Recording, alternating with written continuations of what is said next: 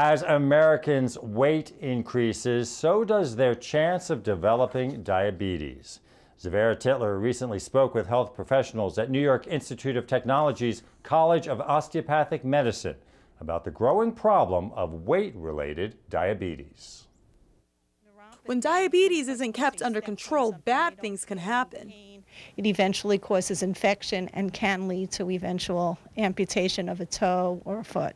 Mindy Haar, director of nutrition at NYIT's College of Osteopathic Medicine, says roughly 8% of the population now has diabetes, and that number is expected to increase. Anybody can develop diabetes, but somebody who is overweight or obese is more likely to develop, but it can be anybody. However, she's only talking about type 2 diabetes, which involves insulin resistance and usually occurs in people who are obese and have poor diets. There's also type 1, which is hereditary. According to Haar, when you have type 1, your body can't produce insulin on its own. That's why people with type 1 have to inject insulin into their bodies. And Haar says people who have type 1 or type 2 diabetes, if they're not receiving proper treatment over time, there could be severe consequences such as blindness.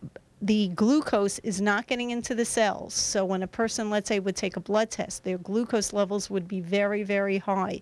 Those high glucose levels can eventually affect vision. Haar advises people to watch out for symptoms such as frequent urination, constant thirst, and hunger. And even though type 2 can be controlled and treated, she says it's better to prevent it. So somebody who starts exercising and eating right can dramatically change their blood sugar levels. So she says make sure you monitor your diet, get the nutrients your body needs, and get regular checkups. In Old Westbury, Xaviera Tytler, LI News Tonight.